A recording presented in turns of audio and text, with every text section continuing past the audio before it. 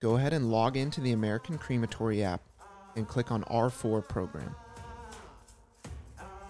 Every client will receive a small scale in order to weigh your non-ferrous metals. Your first shipment will contain 2 small containers and 2 large buckets. This is what the non-ferrous container looks like. You'll also receive a tracking label and then a tamper sticker. It's important to not lose these, so I recommend placing them in the box in which the container came and set them aside for safekeeping.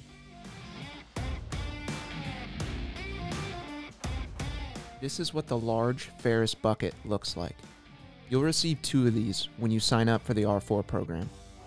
You'll also receive 2 shipping labels and 2 locks. Make sure you set these aside for safekeeping for when you send in a future shipment. When weighing your non-ferrous metals, go ahead and make sure the number that is displayed matches up with the photo you upload when starting a new shipment.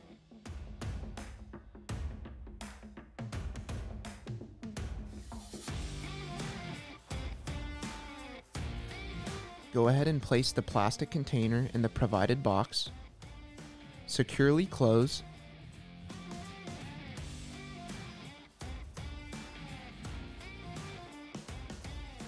and now we're going to add the tamper sticker. This is really important.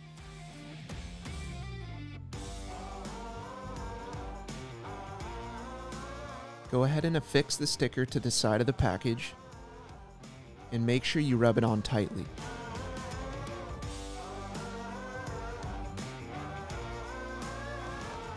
After securing the tamper sticker on the R4 package, go ahead and place in the second box and securely close with the tracking label on the outside. This is the ferrous container.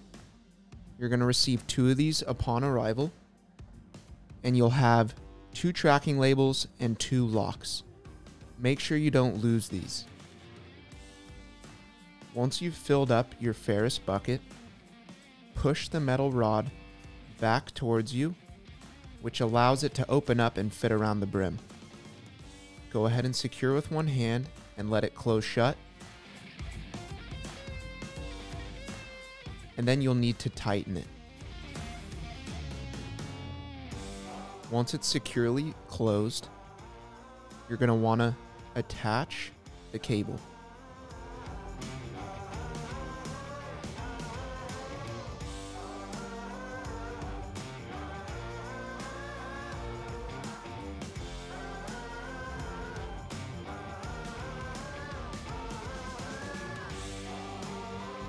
Now we're going to place the tracking label on the top of the bucket.